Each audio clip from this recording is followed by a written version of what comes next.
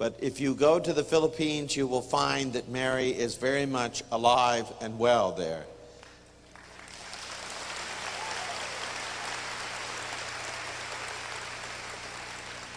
That is the way some people describe presence today, and certainly what she is doing in the Philippines is unbelievable. I would have been home yesterday so as to avoid the jet lag that I'm feeling now, but I got invited because of some of the healings that happen in the staff of the government to come and be the guest of Mrs. Aquino, to say Mass for her at the Presidential Palace for the first Friday, and then to have a television interview with her in the afternoon. And after that Mass, we ended up praying for major sections of the government and the cabinet. It was one of the most unbelievable experiences. But for many of us, it is difficult to know what has happened in that country unless you have a Catholic faith. I had an interview with the Cardinal Sin and with two other cardinals and with a number of the bishops and archbishops of the country. And it was absolutely amazing. The Congress filled one of the halls. It went beyond all expectations in spite of Plenituba, the earthquake, in spite of the fact that we had the volcano, and in spite of the fact that we had an earthquake and we had floods in the city. The attendance exceeded anything that we could imagine. And that night in the healing service, God began to manifest himself so powerfully that down at the front we had a former ambassador to the White House, or an ambassador to Washington, who was paralyzed, and God healed him, and he came out of the wheelchair and began to dance and push the wheelchair out.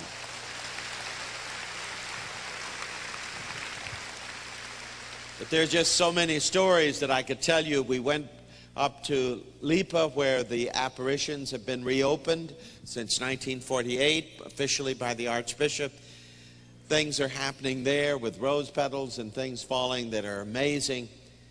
But one of the things that truly moved me with the birth of that country in its new birth of democracy, because I had gone there in 1983, I had seen what was happening under the Marcos regime, I had seen the faith of the people, I had seen the tremendous outpouring of the Holy Spirit, for which there were few priests to handle, and a great danger that whole segments of the church would be lost to Protestantism.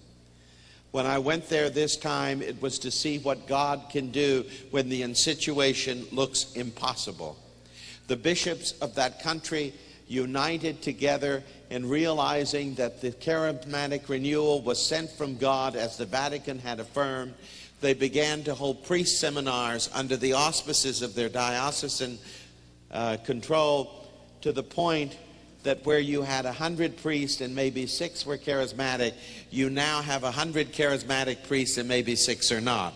And the outpouring of the Holy Spirit is phenomenal.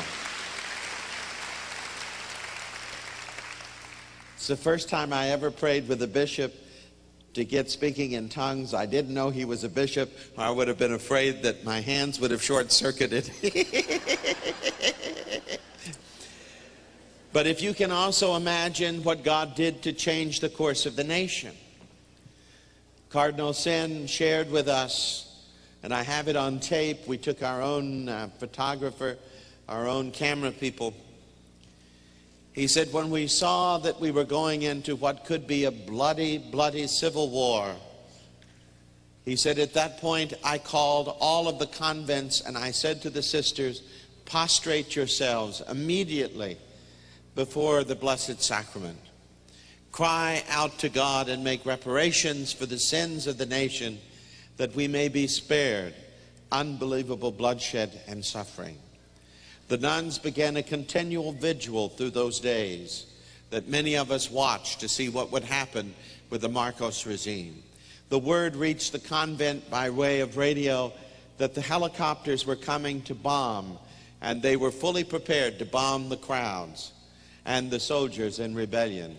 At that point, the nuns cried out verbally to the Lord, "Don't let it happen, Lord. Don't let it happen."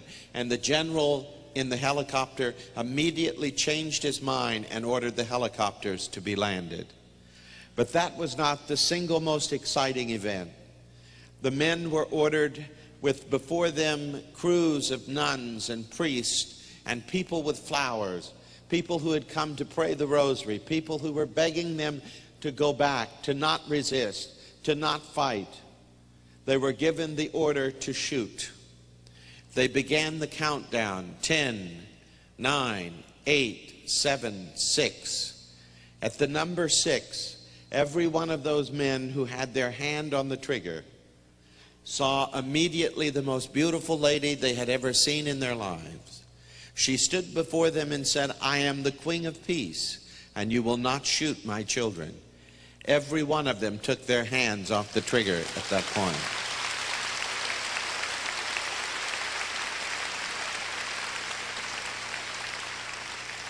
Cardinal Sin told us that at that very point, those men, when they withdrew, realized what was happening, and all of those soldiers went to the cardinal. They shared what they had seen. They thanked God because just later they would have been men who had betrayed their country had they fired because of the change of the government. They offered thanksgiving to Our Lady that she had spared them and the people. And in the very spot where this happened, I was able to say Mass at what is now one of the most beautiful Marian shrines with a huge, about 3-story tall or 4 stories tall statue of Our Lady that dominates the whole city as a memorial of the spot where Mary intervened and brought peace to a nation that was dedicated to her.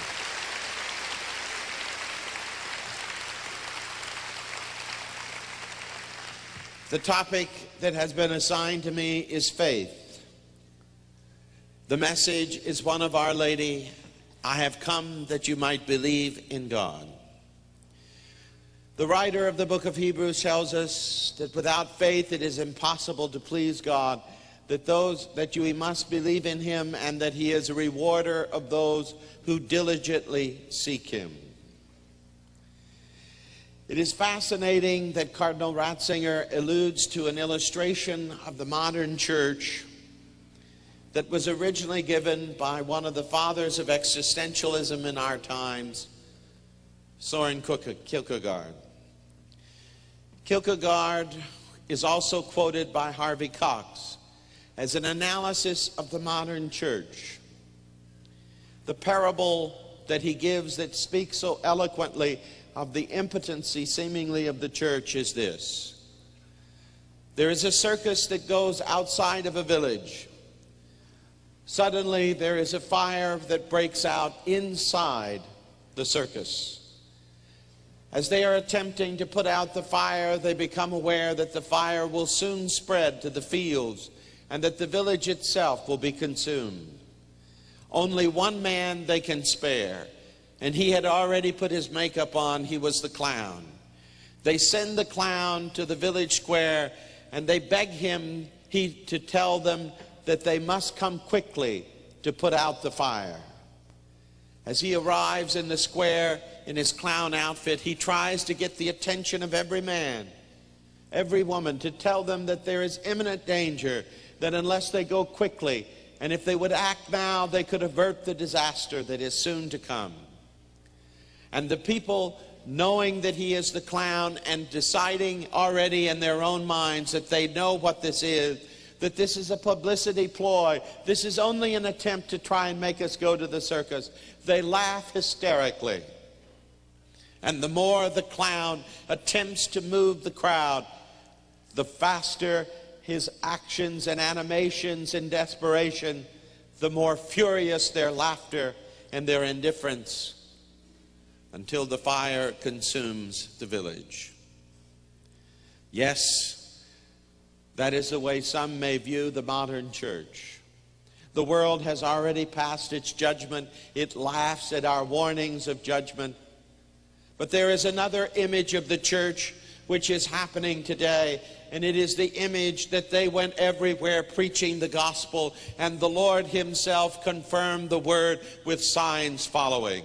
And there is a new dimension coming to Christianity. The heavens are opening, and all around us there is coming an affirmation of the need of repentance, of the imminence of judgment. But this affirmation is marked by heaven, and thank God, kingdoms are falling and empires are passing away that were committed to evil. And we are not the clown that is laughing with indifference, but we are being heard in the highest councils of government, because there is an awareness that there is a God who is shaking the nation, and something is about to happen.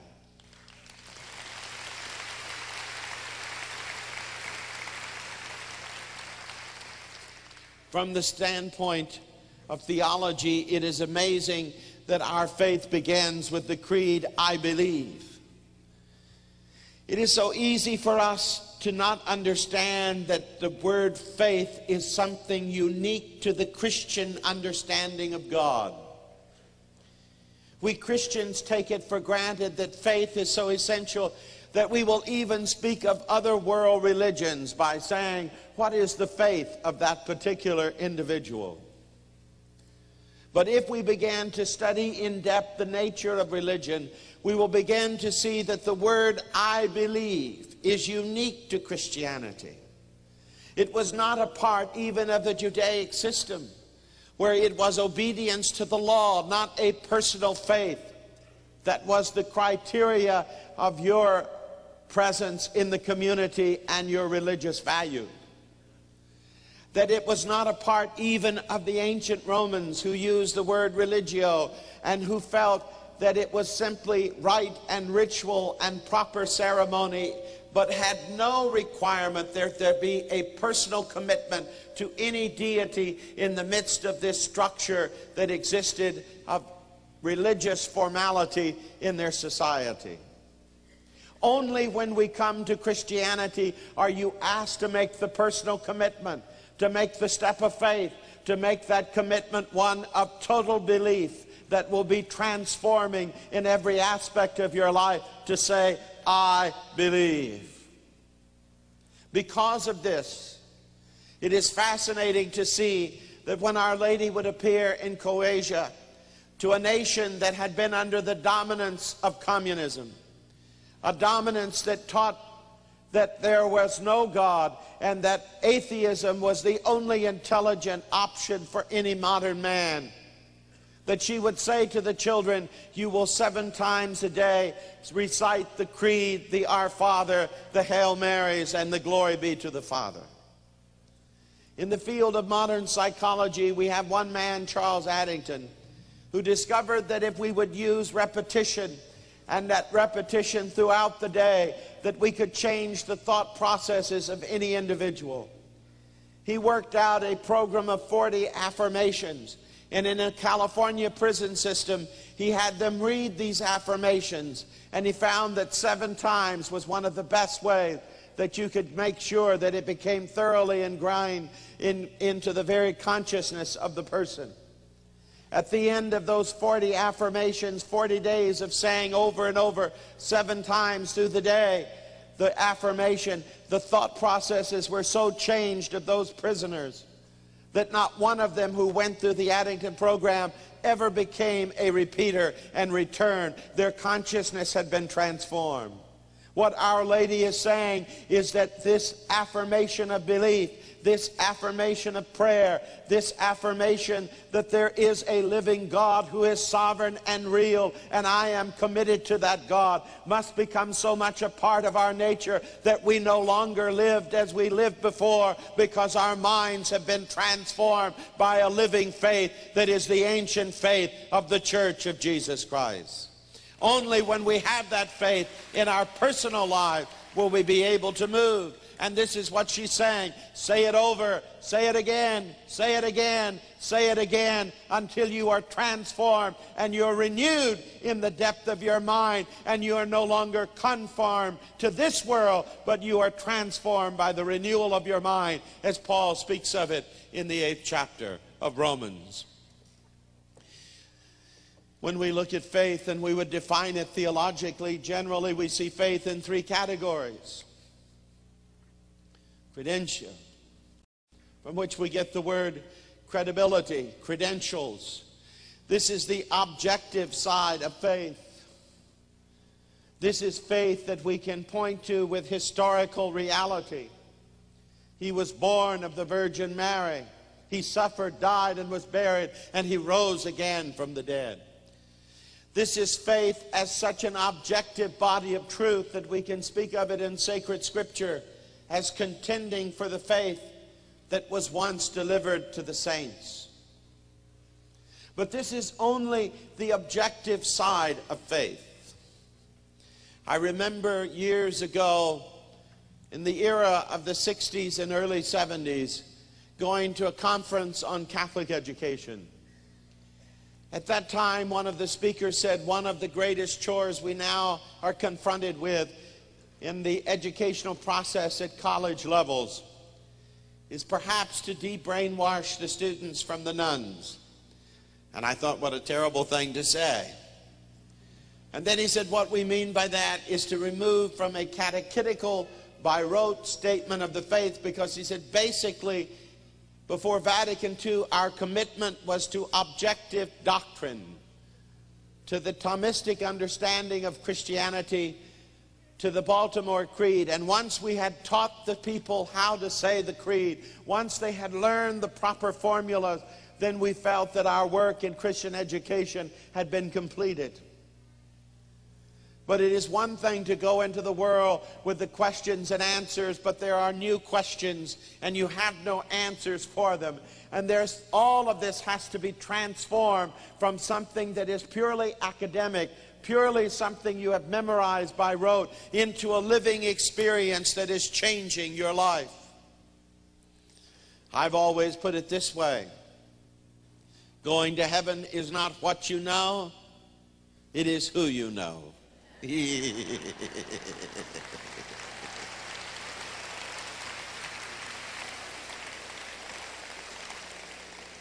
And so that personal element of faith has to be brought in when we look at what is the objective level of our faith. We see that the one thing that is being threatened today, and I shudder to think of it, that there are whole new streams of heresy that are as ancient as the church herself, that have again come into the midst of the kingdom of God and are trying to trouble the faithful. There are sections of the church that have jettisoned in every form the faith of the cross. They are replacing it with New Age techniques. They are replacing it with a New Age philosophy that negates the reality of sin, that negates the reality of judgment. There are men who no longer believe in the ancient model of a warfare between an enemy who has rebelled against God and made man his target. An enemy that hates us with a passion simply because everything that he aspired to have in an antiquity beyond our knowledge he could not achieve, because he was filled with pride and he was banished from heaven by God. That enemy, Satan, is now negated and denied in major quarters of the church.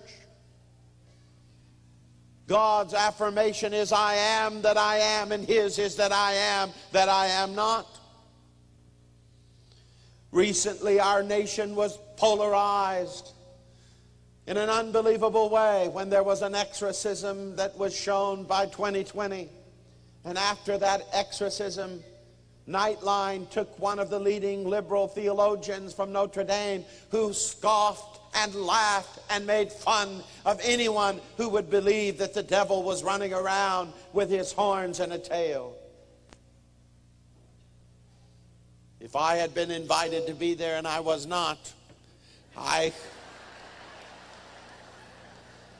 would not have been perhaps as courteous as that delightful priest from New York who so patiently endured the scholar, in quotes, question mark.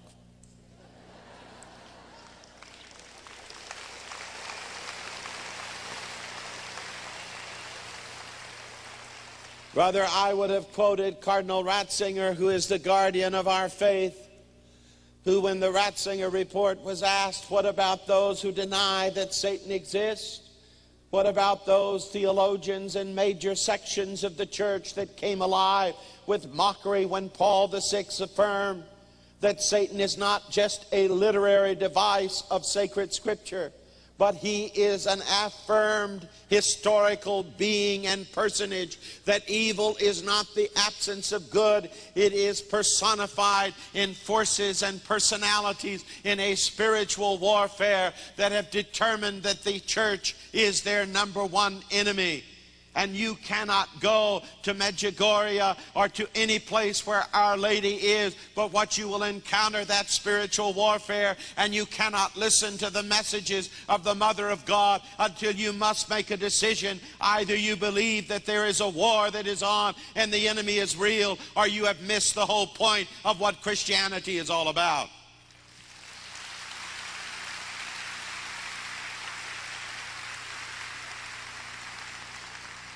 And His Eminence Cardinal Ratzinger made the statement, if there is a question of the reality of Satan, this is not a problem of learning, of academics, of scholarship. This is a problem of holiness. Because wherever Jesus Christ goes, He exposes Satan.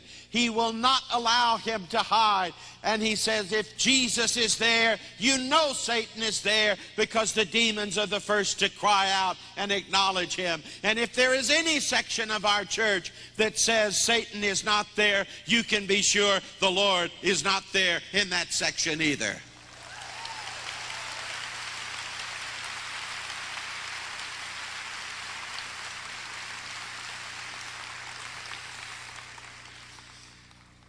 But when we want to know the objective level of our faith, we are immediately called that Our Lady goes from the narratives of the infancy straight to Calvary.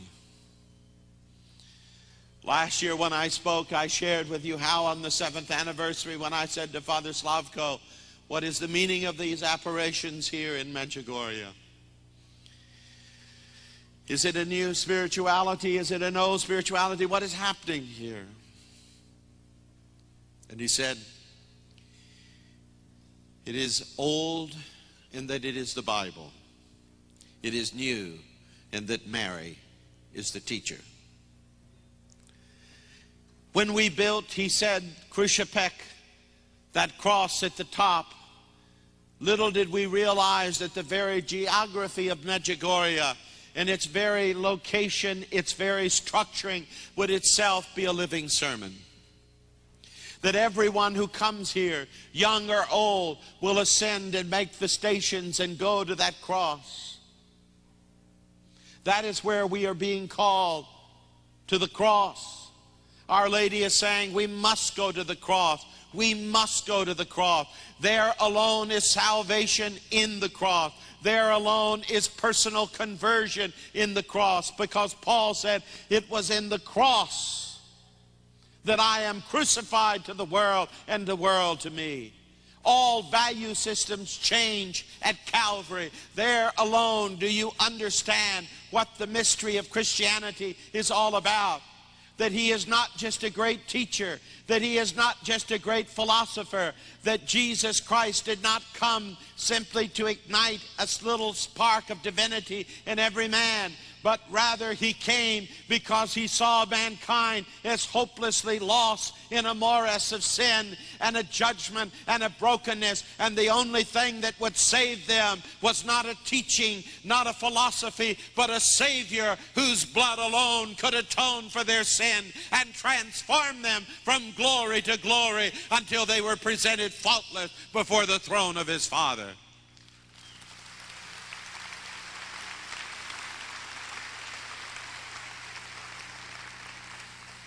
In that first mystery, Our Lady takes us to a garden scene. This is the beginning of redemption. It was in a garden that the fall began. Thus, the beginning of redemption will be marked by another garden. But this garden bears the name Gethsemane, the oil press. And here would be crushed for the healing of the world the Lamb of God. The visionaries throughout the centuries have seen the struggle as every demon in hell showing with every hideousness of sin that could possibly be portrayed, and there taunting the Savior, will you take this sin upon yourself? But something very real is happening. We are told that the agony and the anguish of our Savior is so great that he cries, Father, if it be possible, take this cup from me. Nevertheless, not my will, but thine be done. If there was any other way, any other plan, any other hope for the world apart from the cross of Jesus Christ, the Father would have intervened at that moment. But he must drink that cup to the dregs. And that cup is the iniquity of a sinful and a broken world. And he will bleed, as it were, from the very pores blood. When I go to the Old Testament, the type of sin that is portrayed for us there is leprosy, because it mars, it disfigures the beauty of the human countenance. And so sin has marred and disfigured the image of God, the imago Dei, that God had implanted in every soul. And so leprosy becomes the type of sin, and one of the symptoms of a leper in the Old Testament is he bleeds from the pores, and the Savior must become the divine leper to bring us salvation. In the conference in Northern California, I shuddered as I heard a theologian, supposedly curriculum writer, make the statement. He writes from Oregon, a junior high curriculum for the Catholic Church. We must jettison this teaching of the blood of the Lamb. We must forget the teaching of sin, because sin is no longer relevant. Yes, we have conveniently removed sin. Where we used to shudder at the cry adultery, we now call it looking for a meaningful relationship. We have found a new terminology that can make us very comfortable with sin. And so the writer said, let us jettison all of these things. They're not relevant. And let us just teach the junior high that Jesus is just a young man struggling like you, who doesn't even know he's God till after the resurrection. How horrible. And this was no Unitarian conference. It was a Catholic diocese in California. Do you understand why Our Lady weeps? Do you see her pain? That we would lose the very meaning of the cross. I remember when I was a Presbyterian seminarian, Dr. Gerald Gerstner, a Jonathan Edwards scholar, came in to preach. Most of the seminarians were asleep.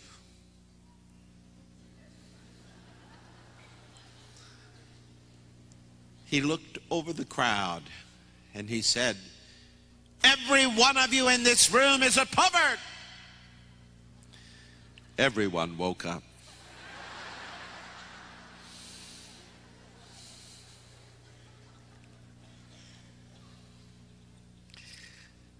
He laughed and he said, if I'd said you were sinners,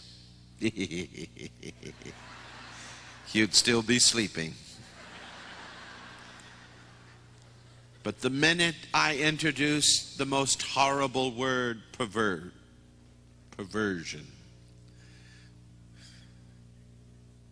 it shocks you. And we need again to be shocked that sin is real. And it is perversion. And the only reason we are here is because on a mount called Calvary, God gave us a remedy for the curse of sin, a healing that would transform the human heart. And everyone who goes to Medjugorje must go climb that cross. And at midpoint to the cross, there is the fourth station where Mary visits her son. And he said, "We did not know it, Father, but the hill of the apparitions is exactly parallel to the fourth station.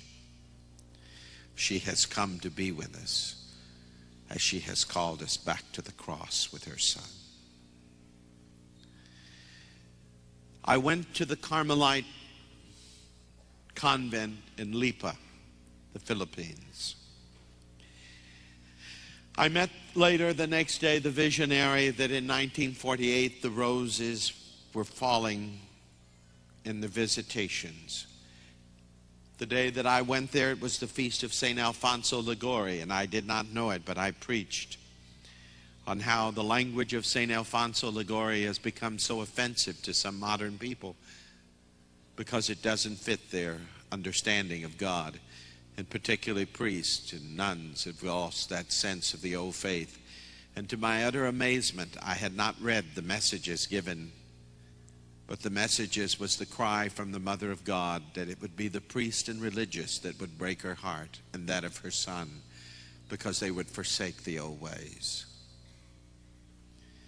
How much we've seen of it.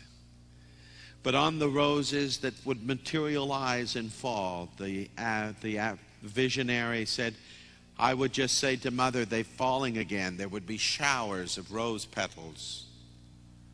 And the nuns picked them up and kept them. The nuns gave them to me, some of them. But then they would hold those petals up and see images of the crucifixion, images of Mary. They're unmistakable. I took large pictures of the blow-ups that were done. They were for our television work. It was amazing. And I shared with the sisters how that among the visionaries, they were saying that when our Lord was carrying the cross, he kept looking for his mother. She was the only one who knew, the only one from the beginning who knew. And his eyes, which were almost blinded from the swollen condition, with those eyes barely able to see, he searched through the crowd that day. And then when he saw her, he reached out. And that's the third station where he fell. He lost his balance as he reached for his mother, who quickly came to him in the fourth station. After I had described that to the sisters of Carmel, I was holding one of the petals in my hand that a sister had given me. And I held it up to the light. And the sister and I both almost cried. There was the image of the crucifixion shining through. That is our objective faith. We serve a Savior whose name is Jesus. And by the cross, he has broken the powers of darkness. But that alone is not enough. There must be a response. That is why it is I believe. And Mary is the total model of that response. At 3 o'clock this morning, I woke up and I heard a voice saying, I am the perfect response to God. And I knew Our Lady was there. Because she shows us the way of what a response to God means when she says, be it done unto me according to your word. There is no reservation. It is not what I want. It is not God give me this, God give me that. But it is without reservation. Here is my life. It is in your hands. Be it done unto me according to your will. And the church will never know the greatness of her calling until you and I put aside our selfish wishes, put aside our own ambition, and suddenly fall on our faces after the model of our mother and cry, "Not my will, not what I want, but let me have only your will, Father. Let me do your bidding without commitment. I am yours."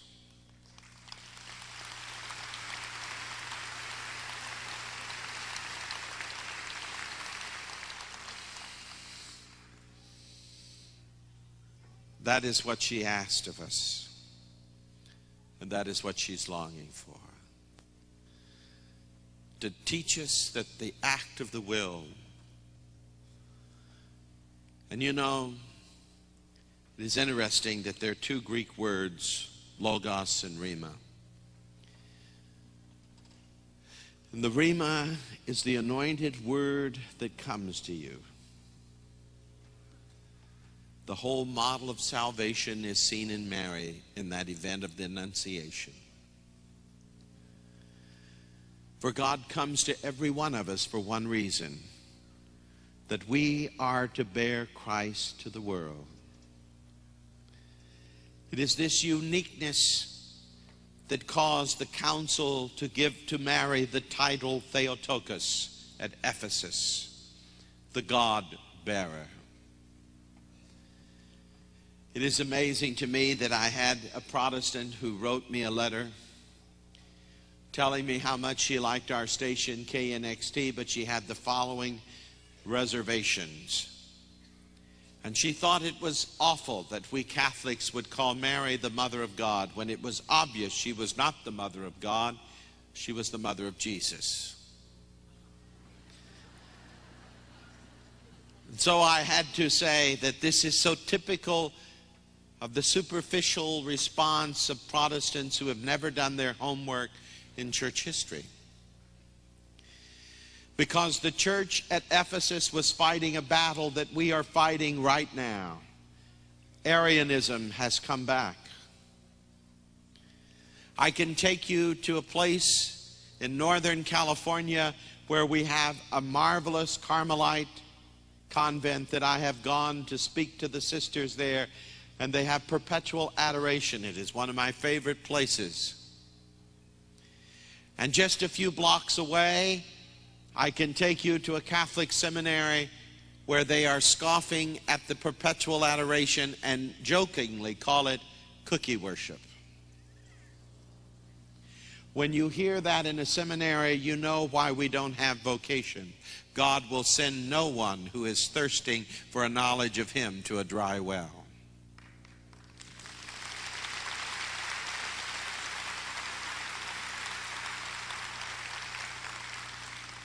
And if I sound that I'm hard on the church, let me tell you, God is cleaning seminaries up in the most marvelous way imaginable. And one of the most thrilling things I have found was that just recently I was in Canada, where we have a new order of priests called Companions of the Cross that is 100% charismatic, and it is growing every day, and almost it has as many seminarians in the seminary as the entire diocese, and every priest is worried that the charismatic order may take over the whole diocese, and that it is totally Marian.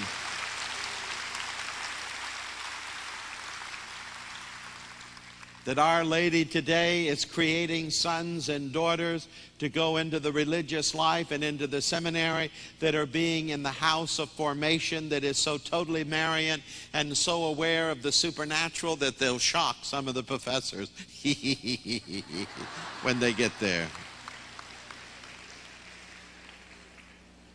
But Arianism is alive. There are those humanizing Jesus. And so, at that council of Ephesus, the Arians wanted Mary to be declared the mother of Jesus. But it was a crowd outside of laity that would not let go of his deity, that demanded that she had to be called the mother of God. And thank God she is the mother of God, and that's why we are here.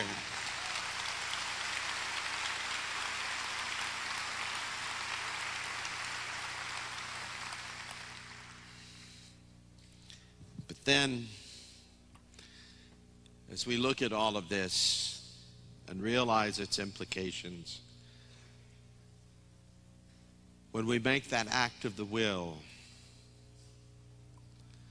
something begins to happen. And what begins to happen is so wonderful. We begin to triumph. Suddenly, when we make that act of the will without reservations, things begin to happen in our lives. And we begin to realize that this kingdom is for real because it's happening. And that's the next aspect of faith. For the next aspect of faith is that we move from an act of the will to the encounter. It is interesting that in Cardinal Ratzinger's work, he talks about the fact that there is always the tension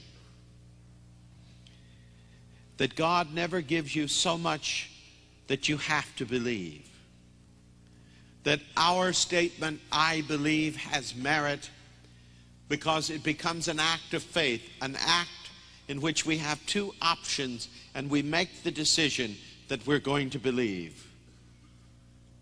And once we have made that decision, there is always hauntingly hanging over us the other option. And he uses a marvelous illustration, the fact that of all of the saints of our church, Teresa of Lisieux, that the little flower was so nurtured almost as if you would speak of her as a plant in a hothouse, that her family environment was Catholic, totally committed to the church, and that she quickly went from there to a convent, totally committed to the faith, and died at such a young age. And the cardinal laments that the order tried to repress the fact that in the last years of her life, she spoke of the unbelievable temptation to atheism, to believe it was not true. And he said they should have never repressed that, because there is always that tension that maybe this isn't true. Maybe it isn't real. But that it works on both ways. Martin Buber, who was one of the greatest of the Jewish existential theologians, famous for his work, The I, Thou, tells of an atheist who challenged all of the great rabbis of Europe. And finally he finds the one rabbi that he has not been able to have a confrontation, but he has been warned of him. And when he gets to that rabbi, the rabbi simply looks at him and he says, "What if it is true?" He says, "What?"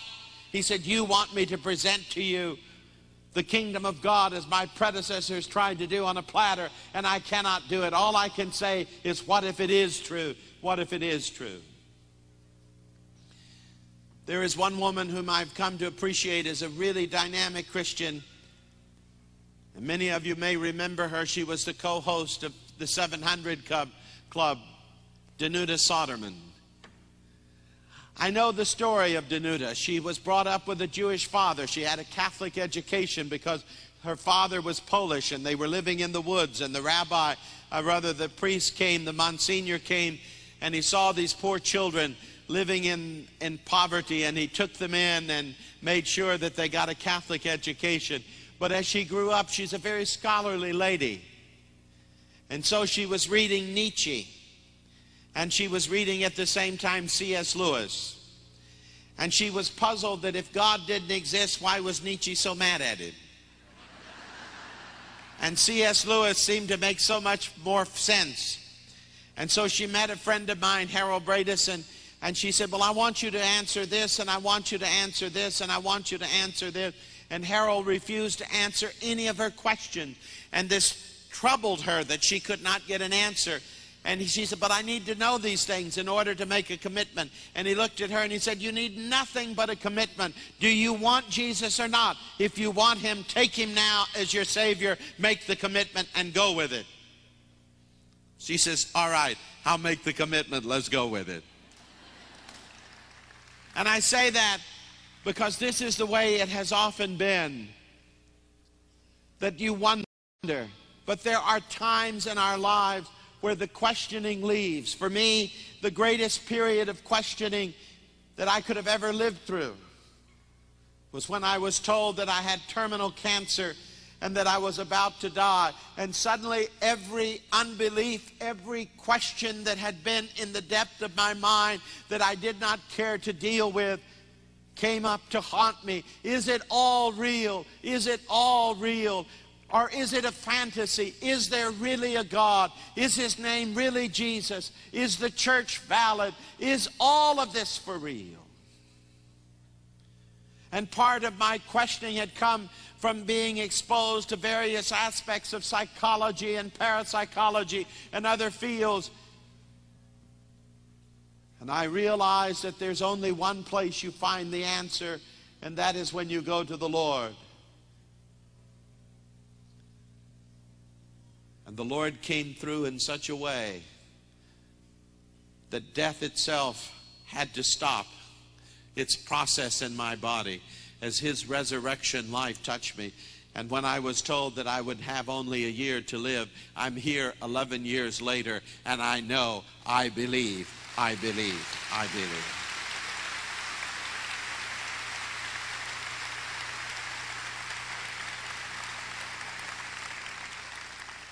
So what am I saying to you now? I am saying that there can be those questions, those doubts, and that you and I have lived in a church that we thought would never question. But we hear sections questioning, and it has become difficult for us because St. Paul says, unless the trumpeter blow a clear call, how shall we prepare for battle? How many of you have had your hearts converted at Medjugorje only to find a pastor who was indifferent to you? How many of you have wanted a prayer group only to find others have no time for you? How many of you are struggling and wondering about it all, and you hear all of these diverse voices, a cacophony of sound that is almost deafening, and a continual questioning? And whenever that happens, you can be sure of one thing. The book of Revelation tells us that when Satan shall come in like a flood against the woman and her seed, she will go to be in the wilderness with them. And why is everywhere you turn today, not only in Medjugorje, but in San Francisco, because there Our Lady just recently had an apparition. And I did not even know about it until I went there to the Philippines. And Bert Rivera, one of my best friends, a man I came to love so deeply, a very scholarly and a wonderful man, but a totally committed Christian. And he told me how he had gone to the section of San Francisco where they said the apparition would happen. And on that day, they spent all of the day there, and by midnight nothing seemingly was going to happen, and they'd said there'd be a rainbow in the sky and then she would appear. So at 15 minutes to 12, he said this mob of over 200 people, 250 people, said they'll go wild when Mary doesn't appear. Let's get out of here. And he went home, but his daughter stayed, and at 2:30 Mary appeared. They had the rainbow, and she came down, and every one of the 250 people saw Our Lady.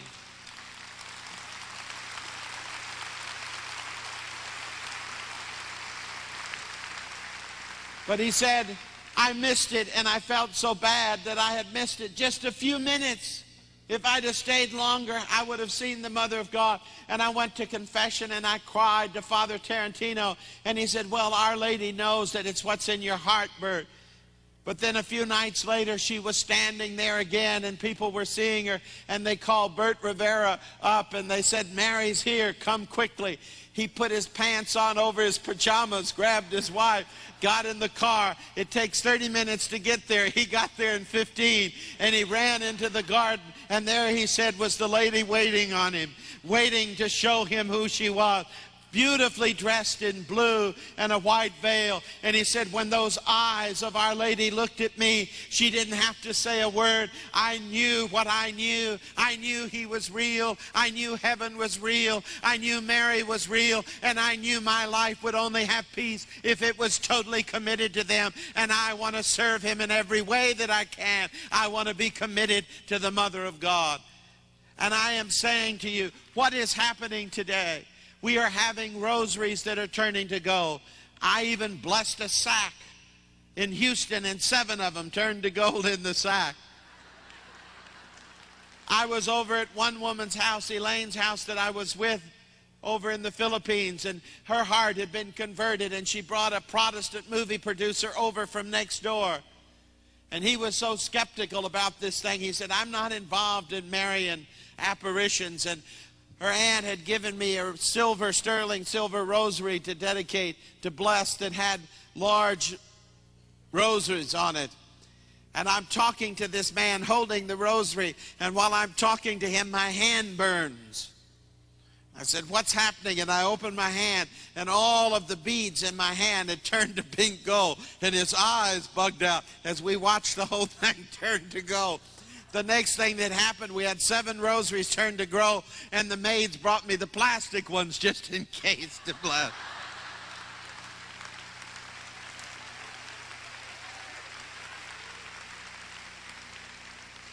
Now you say, what does all that mean?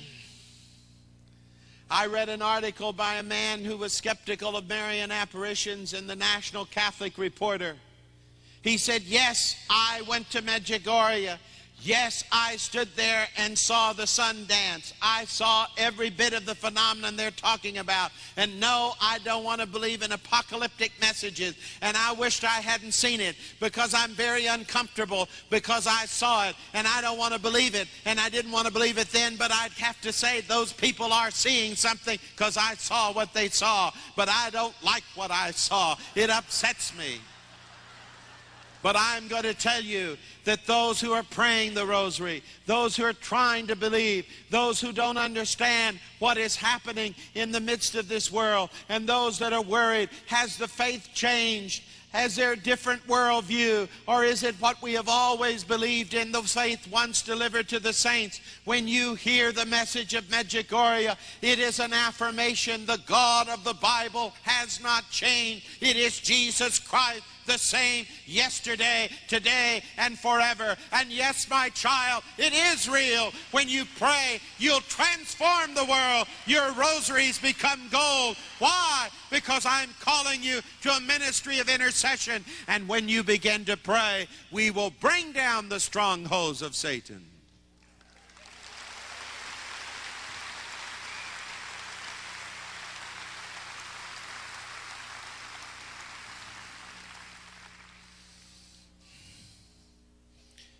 The war is on. It is being fought in every parish and in every diocese. But we are not alone. Our mother has come to be with us in the wilderness.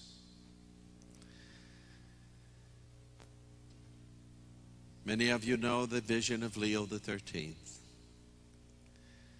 It means his time is about up, the evil one. The tide is changing. We're going to see Jesus on the front page of the newspaper in place of Satan.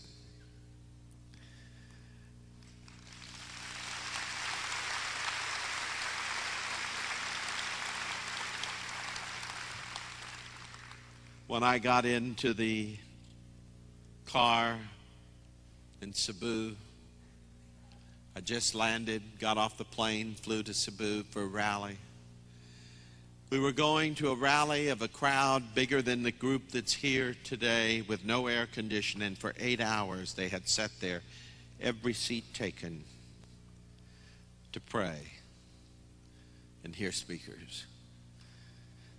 There were some very dynamic looking young Filipinos in the van, and I said, "Who are you?" And they said, "We're movie actors." When they arrived, the crowd went wild, especially the teenagers. And then I discovered that as I listened to these beautiful performers, that 75% of the movie industry in the Philippines have been converted to Christ, and they're changing the media there.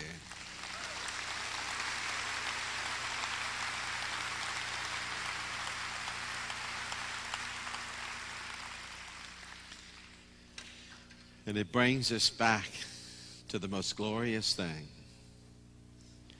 Our Lady has said, I have come that you might know that God exists. But if you read ahead in the book, you'll discover we're going to win.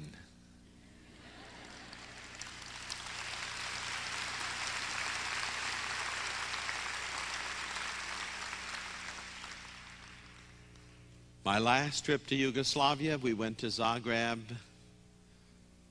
We went in the cathedral. They just had elections. The communists only got 13% of the vote. The parliament met as a body, convened, and without dismissing, marched to that cathedral and received the sacrament to declare that atheism had ended in Croatia.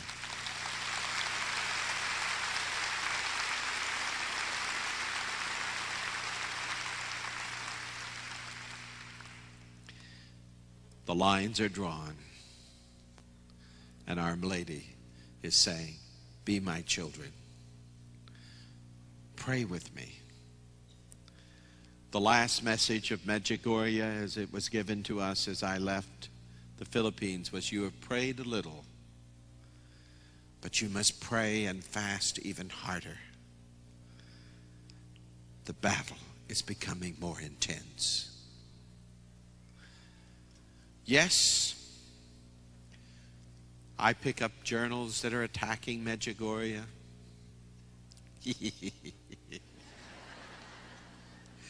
But I want to tell you, if the enemy didn't attack it, I wouldn't believe it's real.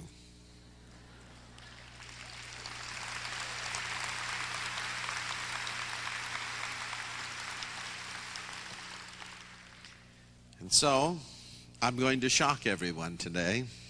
I'm going to end on time.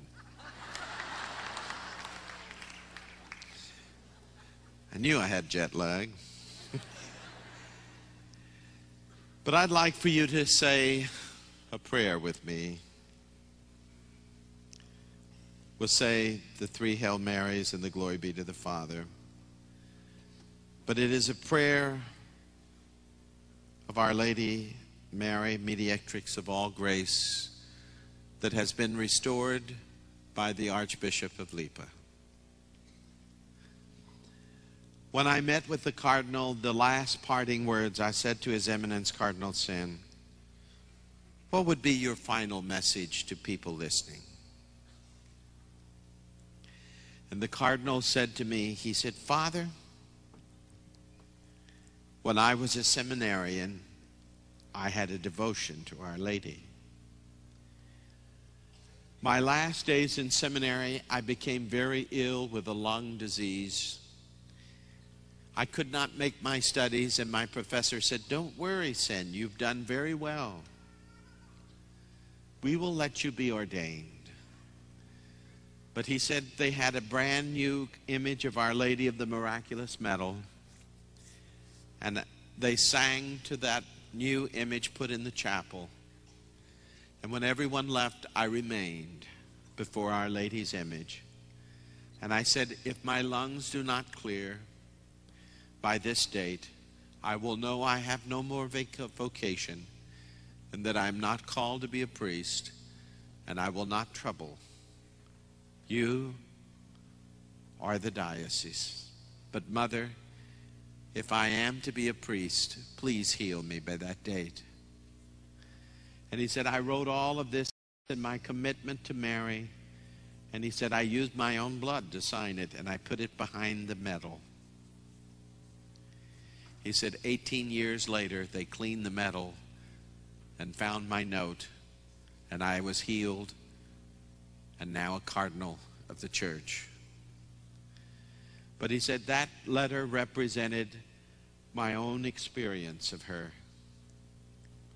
He said, every night I open the window and I call out, Maria, Maria, because I want to talk to her. And my secretary said, who is this strange woman you talk to at night? And he said, I told him, none of your business.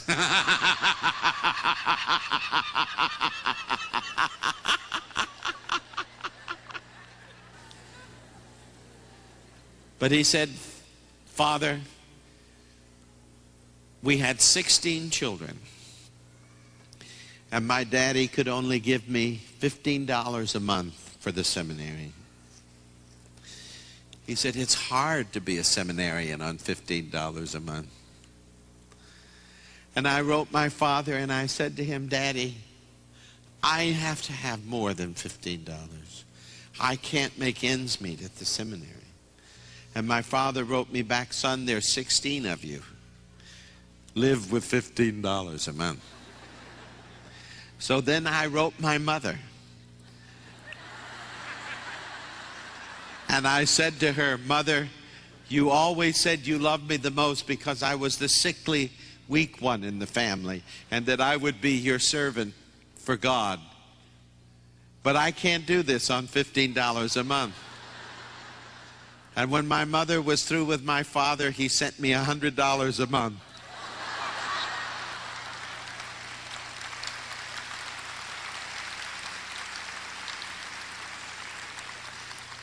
So he said, I have learned the power of a mother.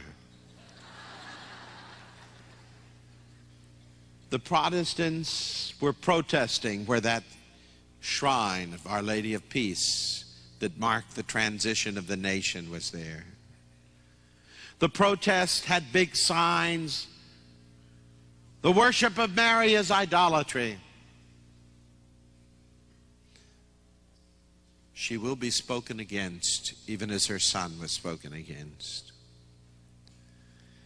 But this I leave with you, the findings of one of our Catholic biblical scholars, George Montague.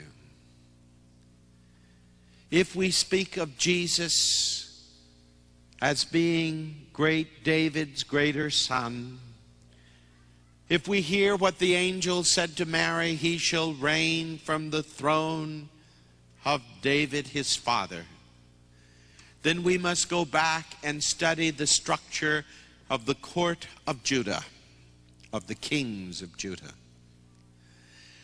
The wives of the king, the queens, were so diverse and of many cultures and diverse in number simply because of the political necessities. None of the queens, therefore, held a high place in the court because no one knew from which of them would come the king. But the second most powerful figure in all of the kingdoms, from David's kingdom on, was the Queen Mother. And often she reigned as regent. But if you could not get to the king, you could get to the Queen Mother. She was the most influential person in the whole court because she was the mother of the king. Yes, he reigns from David's throne, and yes, she is the Queen Mother, the most influential person in the court of heaven.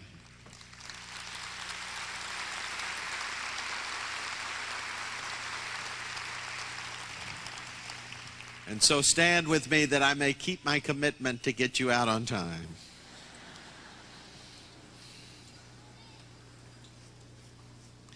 I will pray the Memorare with you.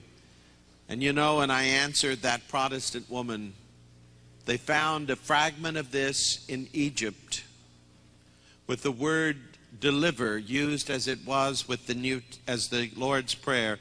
And the dating of that fragment, papyrus fragment, is early 2nd century. That is almost apostolic that the church was already recording its prayers to Our Lady. Let us make our commitment to her.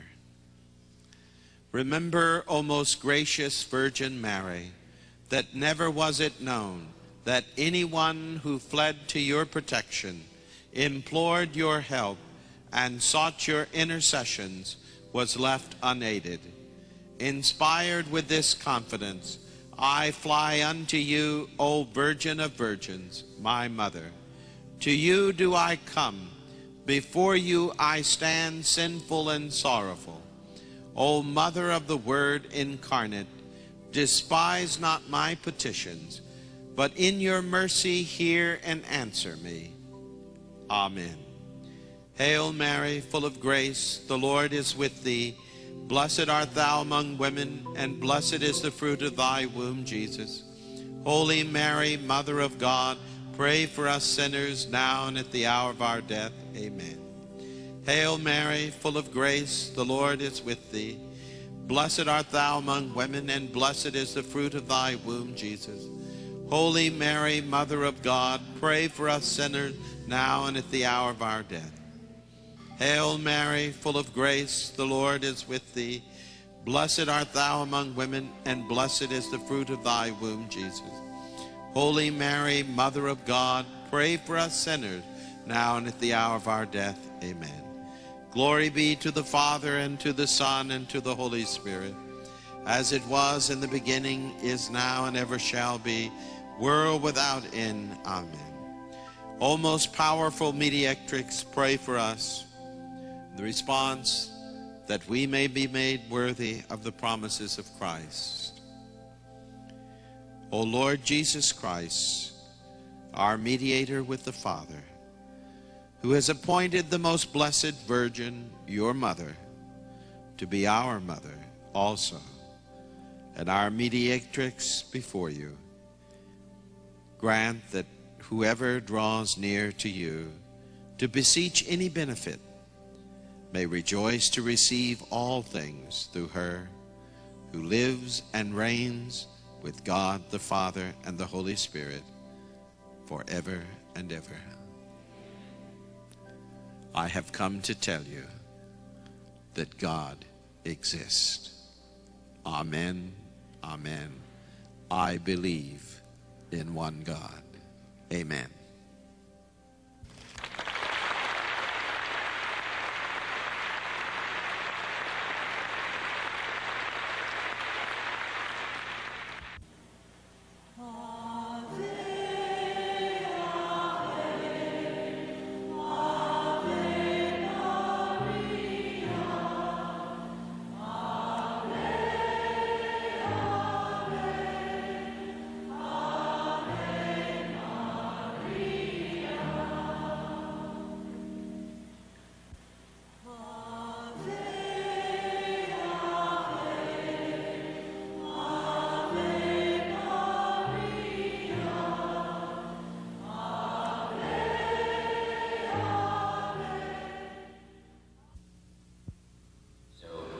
I will lead you now in your life offering so that this mystery is a total presentation of your life to God. This is the form of the life offering. If you'd like to repeat it after me in order to invest this decade of the Rosary with a very real presentation of yourself to God. And Our Lady promises in Hungary that the day we make our life offering, she will obtain, because of our life offering, the release of any family members in purgatory. And no member of our own family will be lost in hell, she says, although it may appear otherwise, because of our life offering, she will touch them with the grace of conversion, even if it's at the final moments of their lives. So this is the form, if you like to repeat it with me. Sacred Hearts of Jesus and Mary, for the adoration and supplication of the Most Holy Trinity, for the conversion of sinners, for the Holy Father, for unity in Holy Mother Church, for the bishops, priests and religious, and for holy vocations, and for the good of souls until the end of the world. I offer you myself, all that I have and all that I am,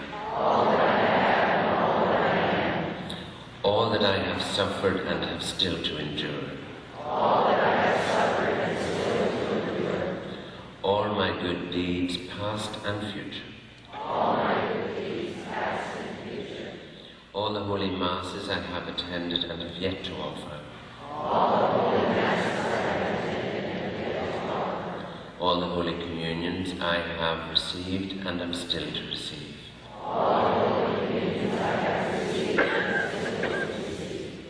Most Sacred Heart of Jesus, keep me faithful to my life offering. Chaste spouse of Mary, St. Joseph, present this my life offering to your immaculate spouse, to the joy of all the angels and saints. Amen. So everything now belongs to Our Lady, and she says if you never think of it again, everything is hers. But she likes us to renew it frequently, so